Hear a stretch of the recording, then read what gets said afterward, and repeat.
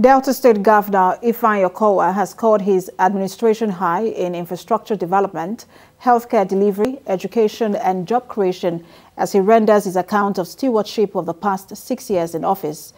In a live broadcast to residents, he stated that despite the impacts of economic recession and 2020 COVID-19 pandemic, his administration performed creditably well, as clearly shown by ranking of the state in poverty to population.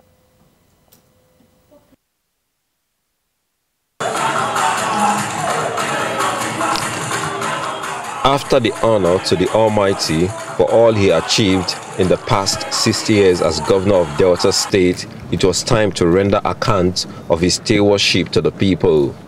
Choosing the executive chambers, Governor Okowa says though 2016 economic recession and the 2020 COVID-19 pandemic negatively affected his administration, but this did not stop his administration from delivering on infrastructure development and education. No area was left out, from urban to rural, down to the riverine. We have embarked on a total of 799 road projects, comprising 1,577.8 kilometers of roads and 908.8 kilometers of drainage channels. This administration is particularly proud of its achievements in road construction in our riverine communities. It amply demonstrates our political will to bring development to every part of the state, no matter how remote. Infrastructure, our primary and secondary schools continue to receive priority attention with the construction, reconstruction, renovation and equipping of 8,617 classroom blocks and administrative buildings. He stated that in the health sector, outside upgrading and renovating 209 primary healthcare centers, the state is the first to launch the Universal Health Coverage Scheme. The Delta State Contributory Health Commission.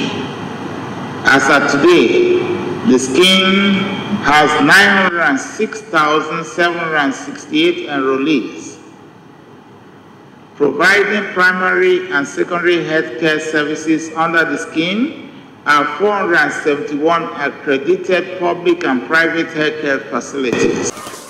Governor Okowa says his administration created jobs for its teeming youths as the several programs benefited over 1,000 youths, and this accounted why the state was rated as the second on poverty to population. Delta was adjudged to be the second least poor state, coming only after Lagos, Nigeria's business hub. This achievement is better appreciated when juxtaposed with the fact that Delta State was the 12th poorest state in Nigeria as at 2010. He also stated that in sports, the state did well, evident in the win recorded by the athletes at Edo 2020 National Sports Festival. With 2 years remaining for Governor Okowa, he promised to scale up his effort to ensure better performance. Ikenna Amechi, TVC News, Asaba.